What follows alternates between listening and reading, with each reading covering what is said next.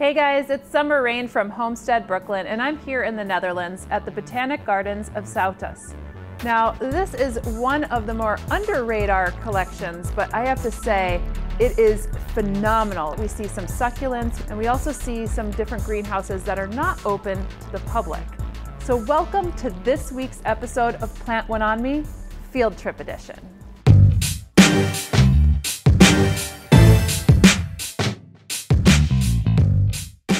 My name is Maarten van Bodegraven. I'm a volunteer at this garden. This garden is about 50 years old, and the last 20 years or so I'm a volunteer in this garden. This is actually the oldest part of the collection that Is it really?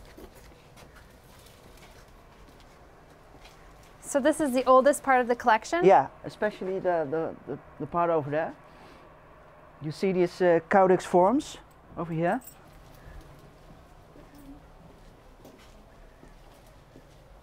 Oh wow, they're like bonsais. Yeah, they are, yeah. Once in 4 years or in 10 years, I'm not sure. And 10 years, I'm sure now. In Holland, we have got something that's called the Floriade. And in 1972, we took part of the, some of our plants took part of the Floriade. And we had a succulentarium. I'm not sure if it's a real word, but... Well, you know what, horatorium was not a real word, but Liberty Hyde Bailey made it up, so succulentatorium I think it sounds just as fine as for me. And actually this specimen and this specimen also, some of those specimens are from the prize-winning show we had at the Floriade. This is pretty exquisite because it has this like chocolate brown patina to the wood. Yes. And here are some of your kalanchoes. Yes. I love these. Yeah. Wow, look at all of them. This is incredible. And one of the rarest plants in the world, over here. I'm gonna get it over here. And there isn't a name tag on it, because it's so rare. This one is the one where you make frankincense. Oh, the frankincense out of this. Oh, wow. Yes. And it's actually in the wild, it doesn't, it's very endangered in the wild. Is it because it was over harvested, or? I heard stories about that, yeah. I'm not very sure, I'm not sure why it is endangered. It could also be a habitat loss, I'm not sure. Of course, yeah.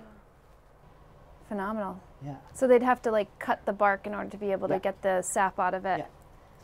Phenomenal. It doesn't look like much, doesn't it? But no, it doesn't look like much. But is it dormant right now? Yes, it is. Yeah.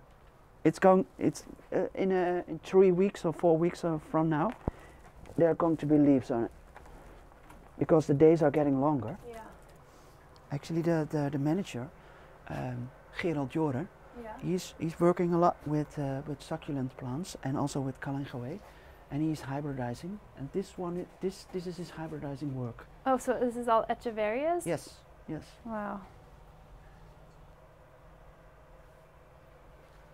And now we're going to our also part of our collection, and these are the bromeliads.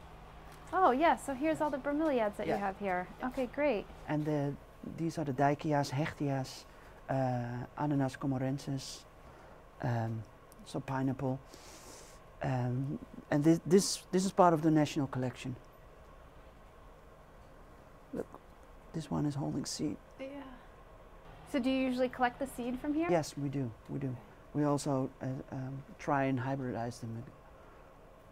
Especially the Daikias and the Hechtias are a beautiful species because some of them have very blue, hard blue flowers. Yeah, the inflorescences are really stunning. And you can keep them outside during the summer in this climate over here. So do you usually bring them outside? This part of the collection we don't. We have another part of the collection we do, and our Tillandsia collection we also bring outside. Because it's way better to have them watered by a rain than watered by our quite harsh water. And you have like these tillandsias as well. Yeah. Yes. Some of the species are not named correctly, but they are very old. They are more than 45 years old, probably 60 years old. Wow. Unbelievable.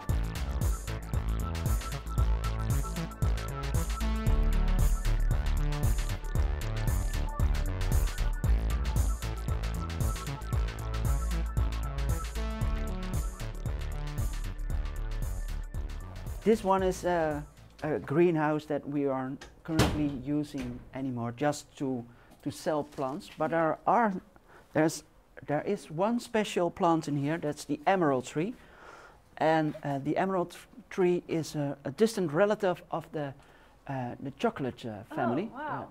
the cacao. And Oh, look at the flower. Yeah. and here he is. Oh, yeah.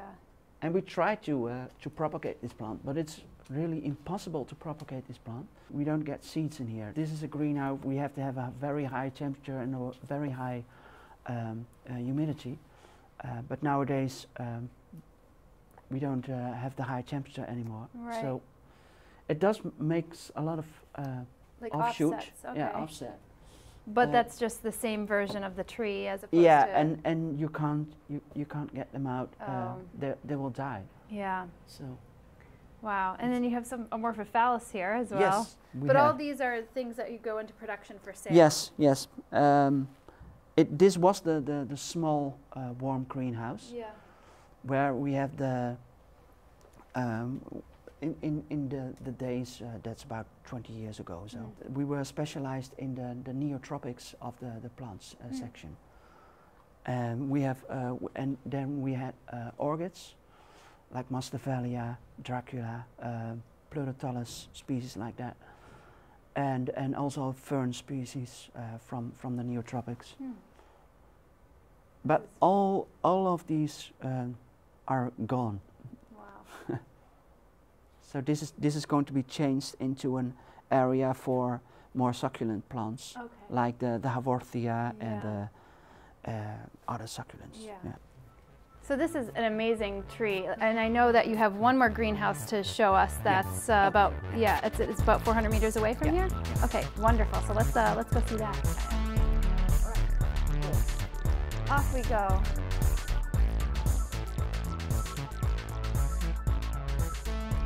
So this is an area not for visitors, but because your people who watch your videos probably want to see this. Yeah, absolutely. This is part of our Australian plant collection, and over there we also have the very big succulents that are otherwise going to be outside and will die, of course, in this weather. This is where we put them.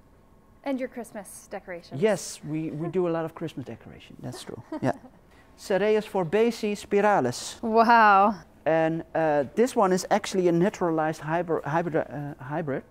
This is discovered in 1980, and there are a few species on specimens on the world, and we have several of them. Wow, they are stunning. They're very unique. Yeah. And especially because you don't see the needles, and nowadays you have this one also, this Cereus one.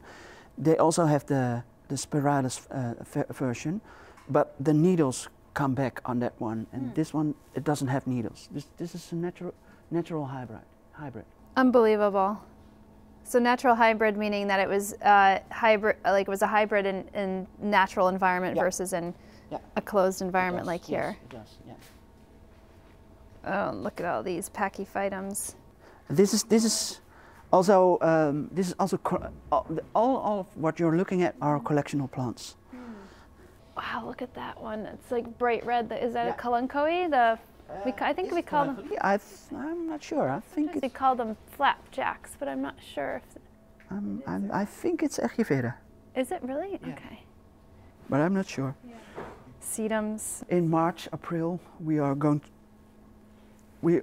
all going to take this down, and then we're going to put them back again, and then in a year they look like this.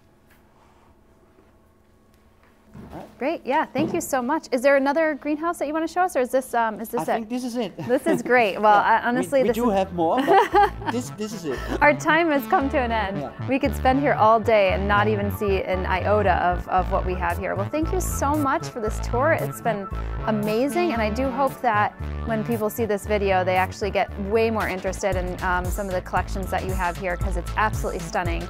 And I could see also botanical artists wanting to come here and just see a breadth of your collection, because it is quite a well done collection, and actually highly organized, I should say. So well done on all you volunteers. Yeah, thank you very much. Hey guys, so I hope you really enjoyed that tour here at the Botanic Gardens.